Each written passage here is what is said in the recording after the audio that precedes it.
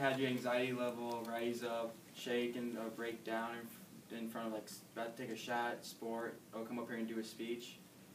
Well, from me doing an activity that every time that I was at practices, at least, it was always go normal, fine, perfect. But once it came to the real thing, I always got nervous, shake a little, and just my anxiety level went up really high.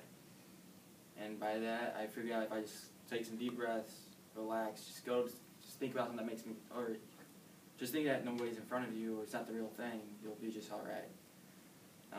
From 5th grade till freshman year, I was always on an archery team, and every tournament was like nerve-wracking for me. Like I would sweat nonstop because, like, from the pressure of my family, everybody being a good shot, and I was just trying to show them that I can carry on the good shot, I guess. That every time I'd pull an arrow back and line up my shot, I'd start shaking, and all I did was close my eyes, take a few deep breaths, and just let the arrow go and let it go in motion. And I got it where I wanted it to go. And that,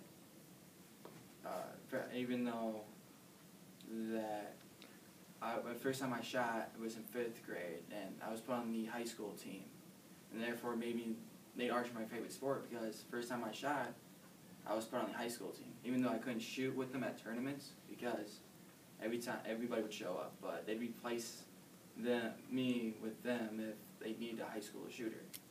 And that just made me feel like really good at archery, and so I've kept to it. And I was kind of going to do it this year, but kind of can't. And then what you guys can learn from this is that when you're stressing out about something or anything like that, just relax and pretend it's nothing that's a big deal. It probably is, but just pretend it's not.